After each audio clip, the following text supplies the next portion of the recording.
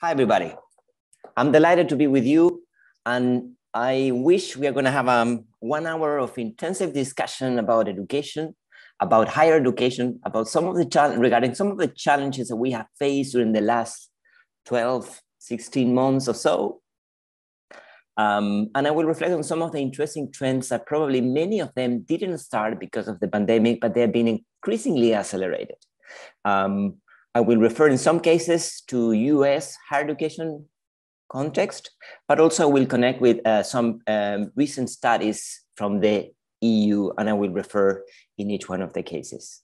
For those who are just joining, my name is Cristobal Cobo, and I think we are ready to start. So today we are going to use the black box thinking to think about higher education. And probably one of the big questions we have is, what is the black box that we have today in higher education? Is it revenue? Is this the students' graduation rate? Are the salaries of the graduates when they are hired? Is the quality of the research? I think we all know that in the airline industry, failure is taken very seriously. Every craft is equipped with an almost indestructible black box. So when there is an accident, the box is open, the data is analyzed, and the reasons for the accidents are very carefully analyzed.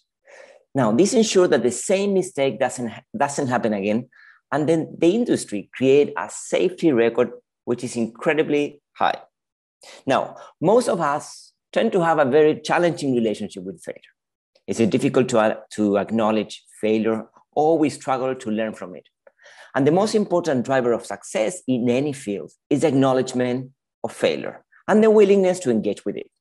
This is how we learn, this is how we progress, and failure and success are very closely related.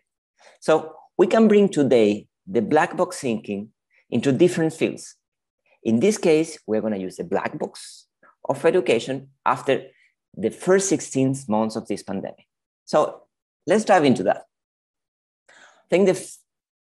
Let me highlight some of the challenges that higher education has been facing in these difficult months. Probably we can start with the major challenges in terms of the cash flow.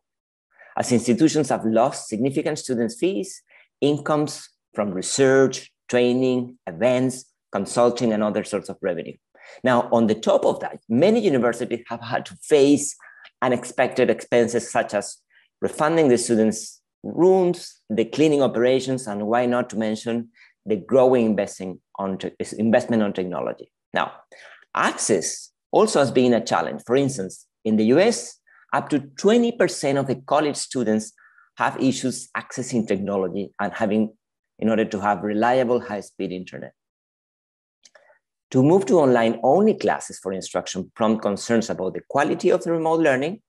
And on the top of that, so those are students who were already having some academic struggles, now they're being really suffering on the online context. Now, other thing that has been changing significantly in many universities around the world has been the grading systems. So schools are shifted to pass or fail grading systems instead of the standard letter of grades, which could lead to potential complications for the students' credit transfer and the graduates when they graduate. In the US, for instance, the freshman enrollment in the last fall 2020 declined by 13%. This enrollment decline obviously varies according to institutions. In the context of the US again, the public 2 years institutions have seen the largest decline in the first time students enrollment of 21%. That is followed by the public college and the universities in 8%. This is according to information from the National Students Clearinghouse data. Now, new international students enrollment, and I think this is remarkable, new international students enrollment dropped by 43%, equivalent to 3 billion loss in terms of revenue. Now, the pandemic has heavily hit the worst, those who were more fragile, but also in terms of institutions, those who were less prepared. Now, that's on the other side has been massively benefiting those who were already well developed, which already have a number of institutional capacities well developed. And I think this should be understood as an urgent reason for acceleration, forcing institutions to radically change how they operate and deliver their education experience. So universities are offering, in some cases, low-income students more flexible scheduling or reduce the course load requirements to ease the transition for students who want to spend more time with their families or who need to earn money to support themselves or their families. Online offer possibilities of dropping the cost and including students from disadvantaged groups. Now, in most cases, and we will discuss now that in the Q&A, but in most cases, the reorganization of the courses and the lessons online was not the result of a well-planned instructional design process. Simply offering remote learning via live Zoom classes, as we are having now, is a method that has evolved very little in terms of video conferencing from the late 1990s. Probably some of you have heard about Zoom fatigue, right? Now, lectures, in many cases, they have struggled to switch to full online learning. In many cases, I have to say, it looks much more like an emergency plan than really a transformative learning experience. And I think the big question, or the elephant in the room, if you like, is why are we going to go to the same physical space, in other words, the classroom, if the goal is one talk and the rest look at their phone? Can we really take advantage of the crisis to offer a more transparent integration of in-person and blended learning? If so, probably that transformation should not be limited to rethink the use of the time and the space, which is important, of course, but also deeper changes, a multi-platform learning, virtual mobility, a multidisciplinarity learning experience, a self-managed learning with higher levels of students' agency, and probably a different way of teaching. Now, I think this is an opportunity to prepare students for a world that has shifted significantly towards flexible work, an opportunity to rethink diversity, equity, and the sense of belonging. It's important to resist to return to the comfort of the pre-pandemic norms. And I think the challenge is to find a balance between allowing greater flexibility for remote learning while retaining the most vital face-to-face interaction in the campus life. So in a word, this is a little bit of the best of each worlds. And this combination is not trivial. So today probably is still too early to open this black box. But we can say that according to the trends, this test optional admission is quite likely here to stay. At the same time, universities are expected to offer more online courses options and hopefully more collaboration between the different departments. Opportunities for virtual internship will become more common, and more faculties and staff will have the opportunity to work from home. Hire more remote first staff, such as, for instance, the University of the People, the world's first non-profit tuition-free American accredited online university with 65,000 students. And the staff they have is spread all over the world. Faculties are in some countries, the IT is in India, and the management is in another country. So this idea of the humans in the cloud, I think is something that we can discuss and reflect on. Now, before the pandemic, there used to be this tension between the platform university versus the liberal university. And I think it's important today to stop talking so much about the delivering, how we deliver education, and much more about the engagement, which I think is the central. The idea of the platform university is not new. Has been for years, universities have been integrating and discussing how technology can add value to the education, and not in the other way around. But in most cases, digital transformation has been extremely difficult for education. The concept of digital first thinking, this shift toward an organizational culture which embraces the opportunities offered by digital technologies and shape activities and practice, but also understand the limitations of technology, is something essential. Digital is leading toward a disruptive trend, which is we are having a global audience where some of the universities see themselves really as platform universities where better data is their key asset. So again, using the context of the US, the average price of four-year college degree has jumped over 15 times in the last 40 years. I mean, no wonder that universities like Georgia Tech has decided to pioneer with integration of AI-based teaching assistants in online degree programs. And probably the workforce will depend on this ability of cultivating learnability in a much more flexible way. So rather than displaying lots and lots of credentials, a continuous process of validating and recognizing the continuous learning. So therefore, probably we have to move away from the one and done degree towards a lifelong learning approach, upskilling as an opportunity of greater alignment between workforce and education. In this report that you see in the screen, a research center suggests the idea of the Netflix University.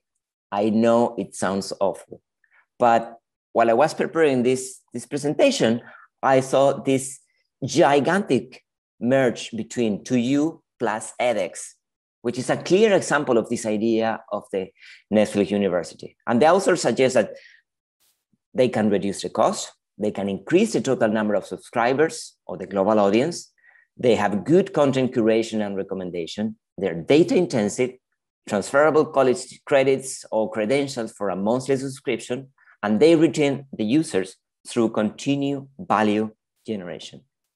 Now, this idea of hybrid and remote arrangements are quite likely here to stay, not only because of COVID, because they were here before and they have been on the rise for the last couple of years. Second, employers are quickly changing their view towards online native institutions as a result.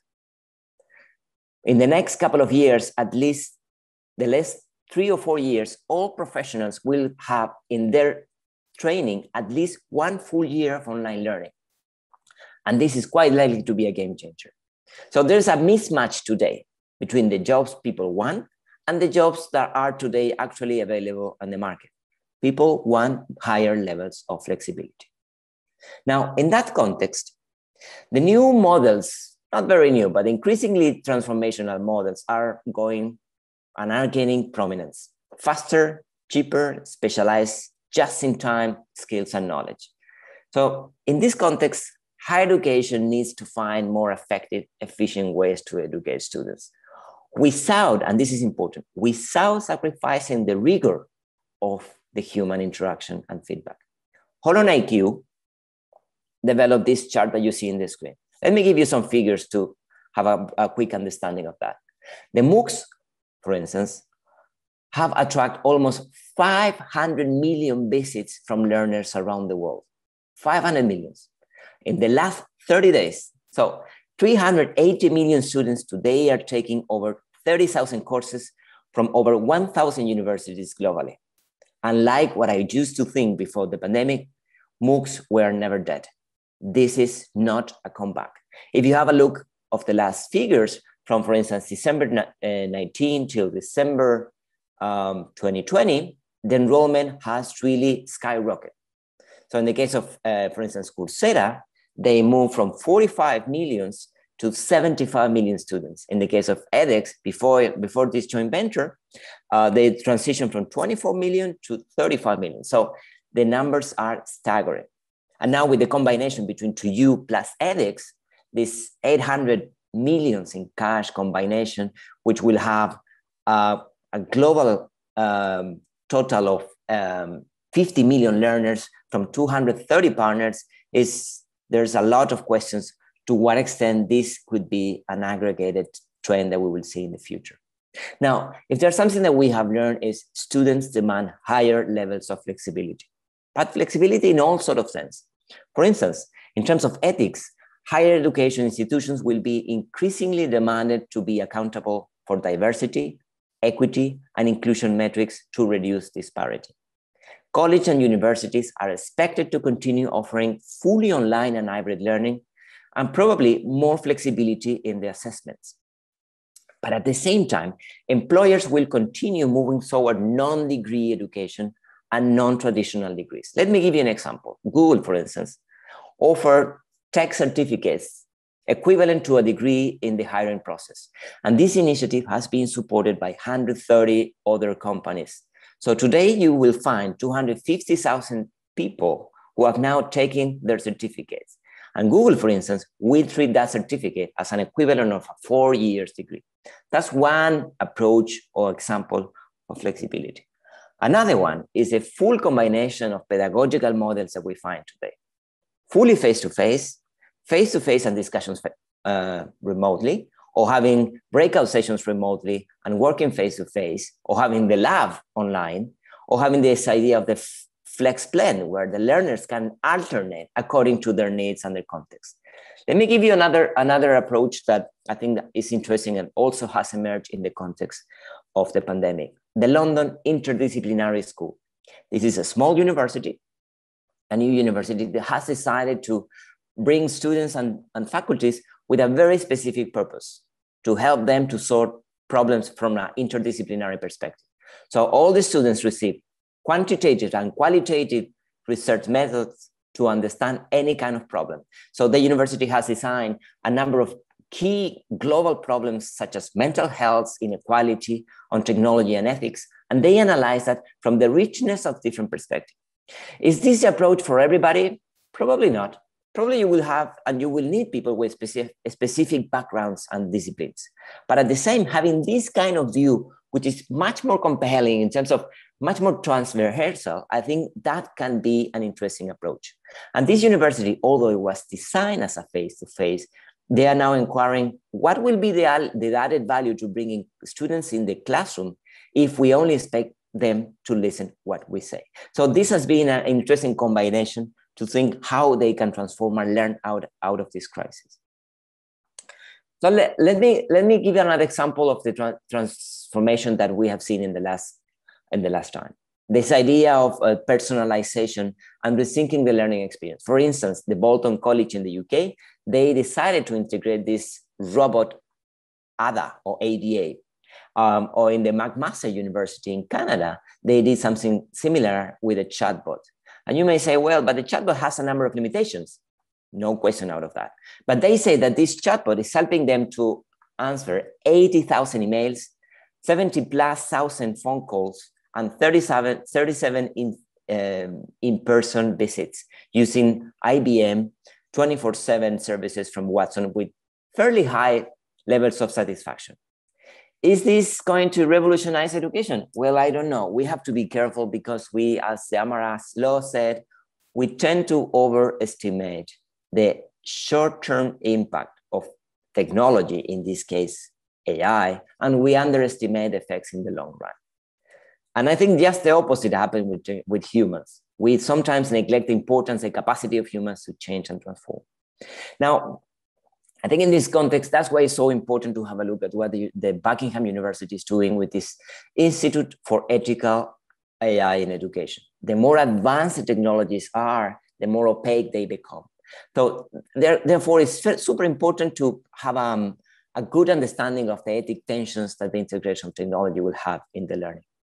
Now, although there's an increasing level of awareness on that regard, I think one of the challenges we have today is that tech ethics, it tend to be fairly vague, and you can hardly connect how that can be used in this complex tension between social discussions and technology.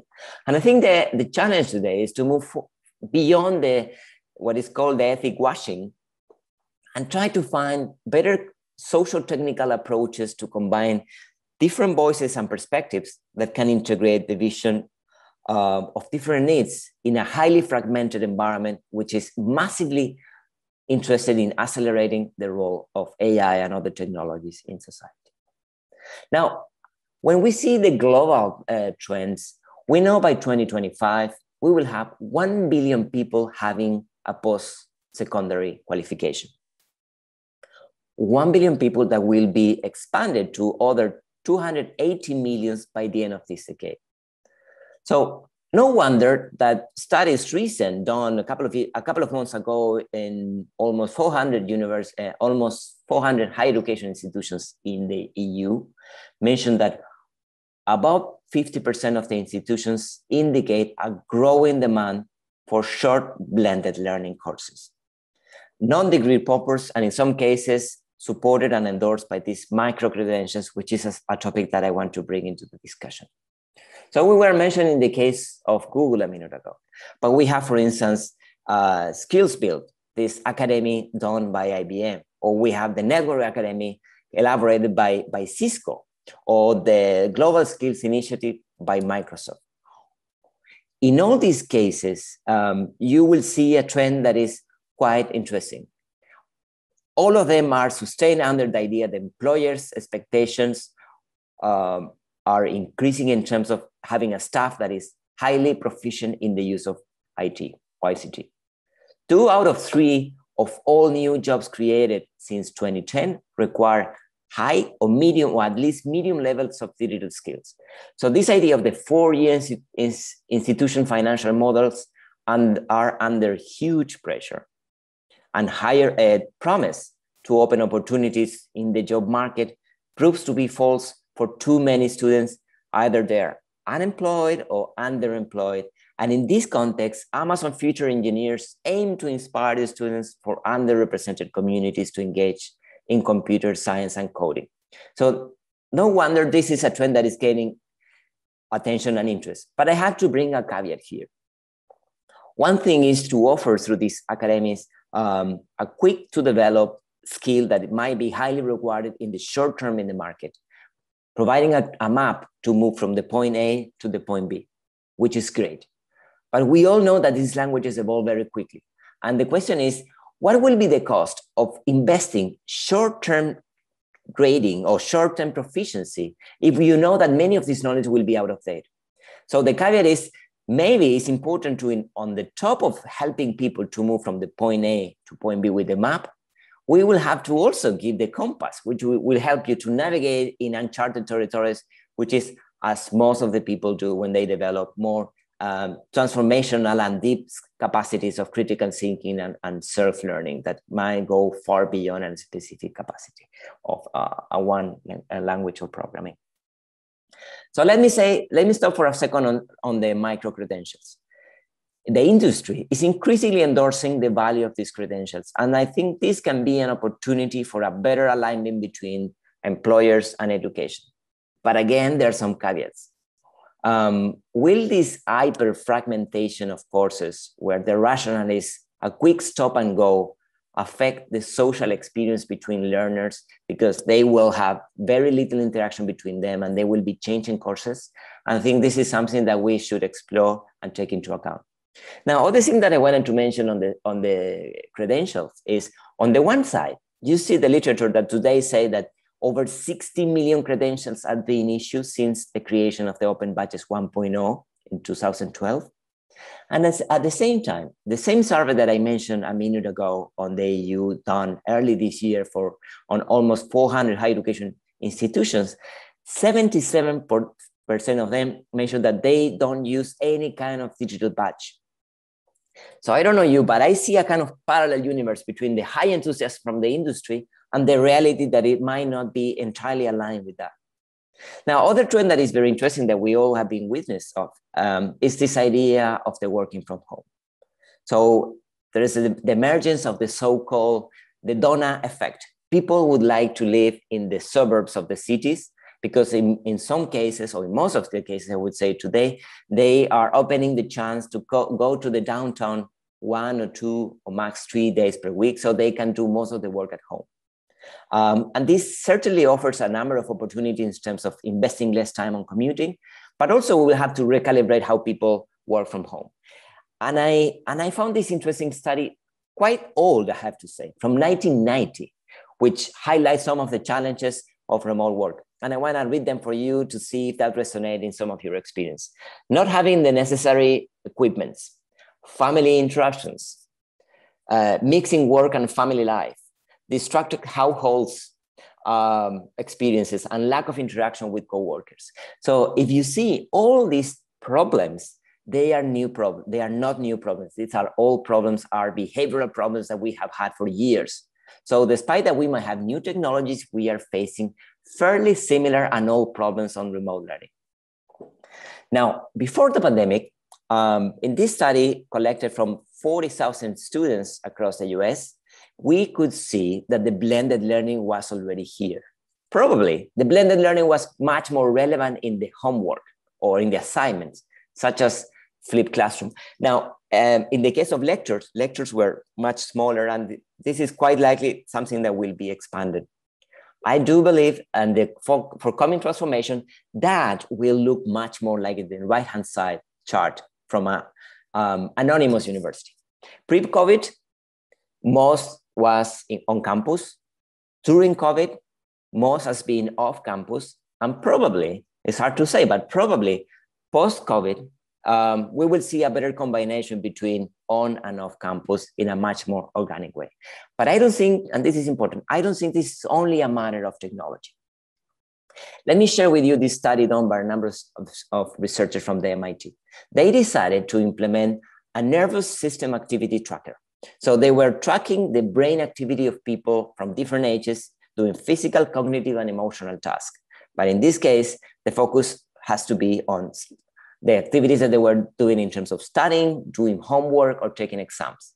And interestingly, this brain activity sensor that people were carrying found that when students were attending classes, the brain activity was as flat as when they are watching television, way more flat than when they were sleeping. And I think this says a lot about the challenges we have ahead. I think it's important, as Patrick Lynch mentioned, it's critical that to keep in mind that understanding is not the kind of cognitive ability that is exercised when you're passively receiving information. And the challenge we have is these technologies are so efficient for transferring information, and building a complex thinking will require more than having access to information. That's why this idea of Mary Roach, I think, is critical. We learn when we forget, meaning that one of the best ways of keeping something in our memory is when we have the possibility of retrieving back something that we forgot and we use it and we apply it. Second, we really learn when we have the opportunity to teach somebody else. So the only way of having command on something is when you have the possibility of transferring what you have learned to another person. Maybe not the only, but a critical one. So if we keep that into account, learning is really a restless exercise. When we combine experiences, when we mix up the old knowledge or our experience with new knowledge, when we combine the focus and the diffuse, when we combine theory and practice, and all these trends really require a transformational design of the remote learning experience. So remember this survey that I was mentioning a minute ago. I think, let me bring the final result. This one done on over almost 400 higher education institutions in the EU. They say that the top barrier, universities mentioned that the top barrier to digitally enhanced learning is the lack of staff resources. So there are a few things that we have to take into account here. One is to stay away from those edtech and venture capitalists that say that only with dumping technology we will make the transformation. Number two, it's critical to keep into account that if we simply replicate the in-person teaching, it's not going to be a transformative learning experience. But there are other things that are probably even deeper, a different relationship with knowledge. Faculties are not anymore responsible of providing all the sources for learning, because there's so much happening elsewhere, and universities can better be integrated in that regard. But also we have a deep challenge here. Most of the instructors haven't experienced themselves a digital learning experience. So much less a multi-channel, fully collaborative environment. And that really brings a bridge, an important gap that is not technological, it's an experiential gap. So some studies that I will anonymize here mention among faculties that some of the reasons for not changing among faculties or not wanting to develop, for instance, digital skills are too old to learn new technologies, not interested to learn, or there's no financial or professional incentives, or it will not have any kind of impact in my annual evaluation, or I don't have the time or the interest. So let me start bringing the conclusions before we will open the floor for conversation.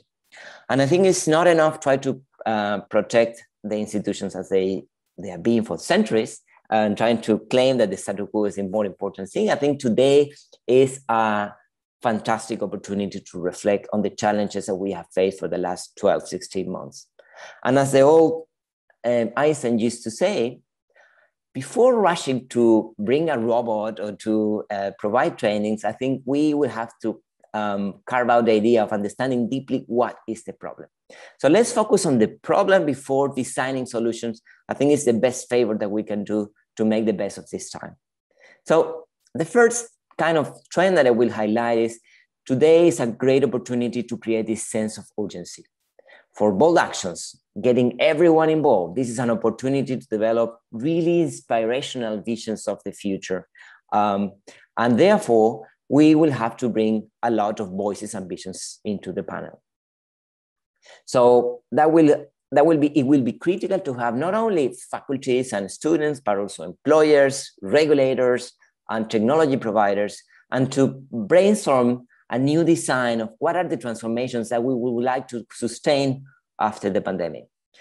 The third kind of key element that I think is critical is how can we establish a data-driven organizational baseline? Meaning, what are the changes that we need to incorporate to make a better use of the data? Understanding what could be the affordances, the opportunities, but at the same time, what are the challenges? And we will have a discussion tomorrow in a webinar for those who would like to join us. The fourth element, I think, is this idea of enabling much more flexible opportunities for micro-learning. Protect quality, prepare students, but also design a strategy that can be future-proof.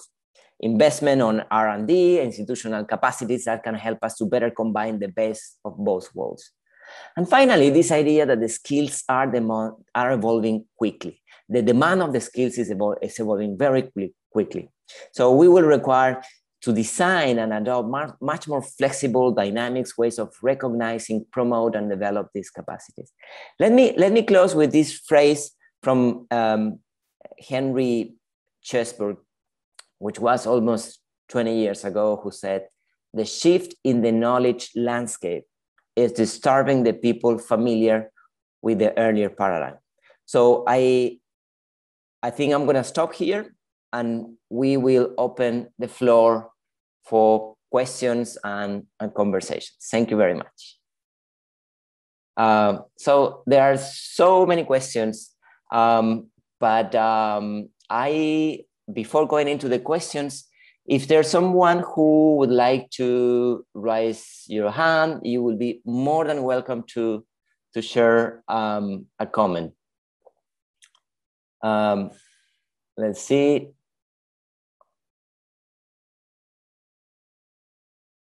We have here Susie. Susie, I'm gonna unmute you so you can. Okay, awesome. Please go ahead. Hello, Cristobal. How wonderful that you should be with us here again at EDULEARN 2021. It's just so amazing to hear you.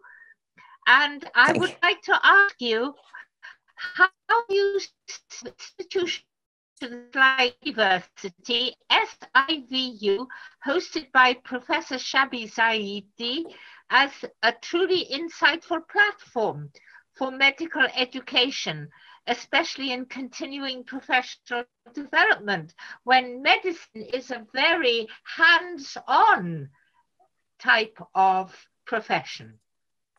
So Susie, the question is how we promote diversity? Yes, I would like to ask you about the relevance of institutions like the Sadiq International University, which has a platform for medical learning and continuing professional development. And of course, what I'm looking at is the practical hands-on way in which medical students need to learn their profession. That's a great question. So we work in a context in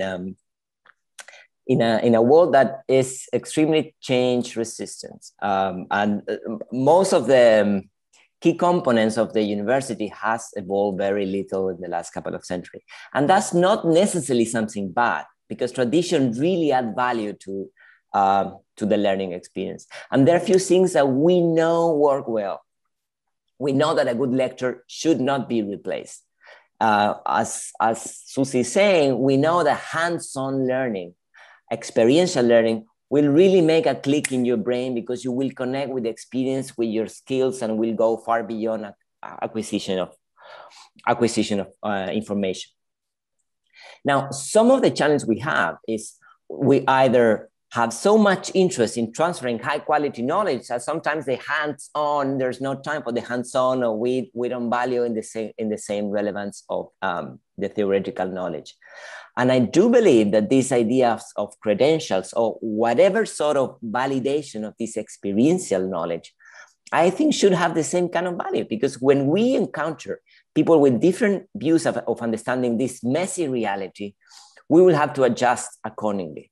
And I think the more opportunities we offer in bridging the theoretical analysis that happen in the classroom, and this much more experiential, full of mistakes, as I was mentioning on the black box idea, we will have more opportunities to adjust. I think it's much easier to remember the mistake than the thing that we have done well. So building more opportunities and recognizing how our universities will facilitate the hands-on learning, I think we will be in a better shape. And I think, for instance, the interdisciplinary institutes that try to address problems which are relevant for the communities in which they are immersed, they are really in a much more beneficial position to address in that direction.